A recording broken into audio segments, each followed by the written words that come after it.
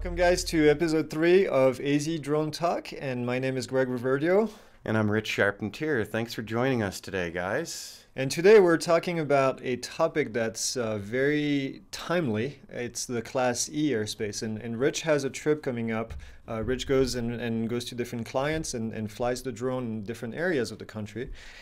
And he had a question about Class E airspace. Yeah, I'm actually planning a trip in a couple weeks with my RV. So for all you guys out there who travel, this is an important episode because I quickly ran it by Greg because I've gotten some authorizations. I had some questions about Class E, and I'm heading up to Cortez, Colorado in a couple weeks to work with one of my clients. And from Cortez, I'm going to be heading down to Springerville, Arizona as well.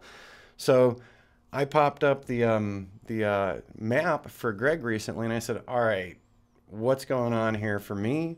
And I know how to read the chart, but I want to make sure of whether or not I'm legit in a space. So we were talking about Cortez, Colorado, and Greg dug into some pretty interesting things. Yeah, and the interesting thing is that the FAA is confusing everyone. And if you've ever dealt with the FAA, which I have for a long time now, it's kind of what they do, unfortunately. And so the reason they got things confusing for us is, and this is, by the way, only for Part 107 operators, not if you're flying for fun. This is only for Part 107 operators. The FAA has decided that in the past, that controlled airspace, Class B, C, D, and E, required authorization. And you had to do a lengthy process through the website, and we've both gone through that. And now they've decided, they changed their mind, that only certain types of Class E airspace have to get authorization. And so that's where it gets, unfortunately, a little bit confusing. We'll try to keep it very simple with this presentation, but we'll have a much more thorough presentation where we go into a lot more detail. But we'll answer Rich's question by looking at the map. So I just want to do, we don't want to go again in too many details, but I want to show you here the difference between all the different types of airspace. And all we're interested in is Class E1, E2, E3, E4, and E5. So 1 through 5. You just have to understand that Class E airspace is really divided into 8 different categories. The change recently with the FAA is that the only class that requires authorization is E2. And E2, to keep it simple, is when the airport is surrounded by Class E airspace starting at the surface.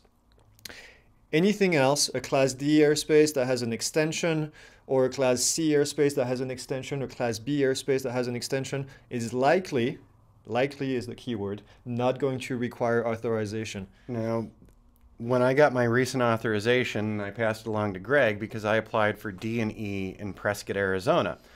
Since I live right next to Love Field. So I got 2 responses back on my application. For my authorization for Class D, it was approved.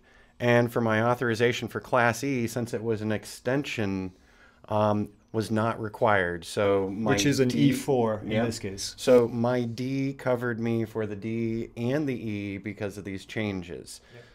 And so the question is, and we've talked about this, is how do you know if it's a Class E2, E3, E4, whatever E number it is? There's a very simple answer to that question, and I'll show it to you. And we'll go into more detail in the bigger presentation on how to figure this out. So I'm going to show you right here a really cool tool, which is SkyVector. And SkyVector really only gives you the type of airspace. It shows you a sectional chart. And this is Cortez. This is where Rich was hoping to fly. And if you look in Cortez, you see the dash magenta line right here. That's a Class E airspace starting at the surface. So based on what I just showed you, this should be, and it's because it's around the airport as the primary airspace, this should be an E2 airspace. The sectional chart doesn't tell us if it's an E2.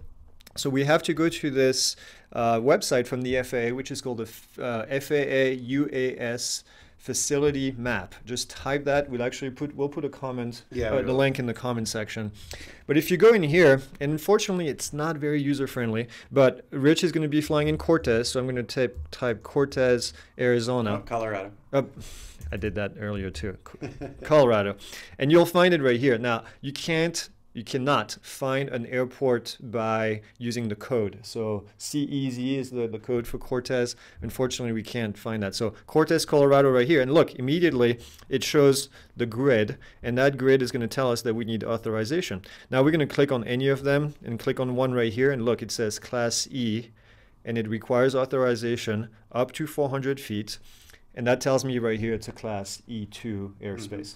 And there's other ways to verify that it's an E2, but because it's in here, that's all we really need to do. You can also go on the air map on the app of the phone, and you'll see that's in Class E2. But stay tuned. We'll put a link to the bigger video that we're going to do, and then you can find a lot more information there. So. Yep. So my bottom line for heading up to Cortez in a couple weeks is really simple. I will not be flying any missions for the client location there, so I'll just be doing the web work that I'm going up for. But what's coming up really soon, so while we're showing you all this, keep in mind the LANC system, the low altitude authorization system, is starting to roll out this year, and there are several different providers that you can get apps from where you can actually get authorization same day. So it's going to really speed up the process. The issue is we took a look to see when the Cortez, Colorado area was coming up, and that's going to be somewhere in May of 2018. And I'm taking the trip at the end of April, so I'm out of luck there. And tell them too, if you wanted to fly right now based on the current process, you would have to submit an application through the FAA. And how long did it take you to get your application last time? I submitted an application in September, and my application came through at the end of December. So that was actually not bad, because poor Greg really took it bad. I submitted mine in February of 2017. Actually, I think it was even before that. It took me 10 months to get my application, let's put it this way. Yeah. So 10 months where I could not fly. And unfortunately, the airport is big enough around our town that it covers everything. So that kind of put a big dent in the business, and not being able to fly some areas. And anyway, it's done now. They're finally, the FAA is rolling out this new system, which I think is going to be awesome. Tested it yesterday for the first time. Get really cool result really fast. So we'll have a presentation on that as well, showing you how it works. Probably won't be a talk. We'll just do a quick how-to using a print screen. And so bottom line, if you're traveling with a drone, and let's say you're a commercial pilot, you're going to need to be planning before you hit the road. You need to check out the areas that you're going to, see if there are any airports nearby, see what the airspace classification is. And with LANC, it'll probably go quicker and easier for you, but until LANC is there, if you're not authorized, if you didn't get that authorization, you shouldn't be flying there for commercial purposes. You could be flying for hobby purposes, but even uploading to a monetized YouTube channel is a commercial purpose. So before you set out on the road, see where you're going, do a double check, and find out the airspace that you're going to be in to make sure that you're going to have a good time while you're on your trip and trying to fly. All right, we'll see you guys in the next episode. And like Greg said, there is going to be a much larger class coming from Greg on airspace, because even with or without LANC, you still need to double check, because we've found with a lot of these apps that they're not always up to date, that they don't have all of the FAA data, and it could lead you to flying somewhere that you shouldn't be flying. Yeah, the biggest problem is they're incomplete, and some of them are up to date but just incomplete. And I think there's only a few sources that I can think of, which is a sectional chart that has really all the information you need. And then you have to use a website like this. So it can get confusing. So we'll do a full course on that, just to explain exactly where to get the information, how to get it quickly. And but that's another episode. Yeah. So. All right. We'll see you on the next episode, everyone. Thanks for joining us.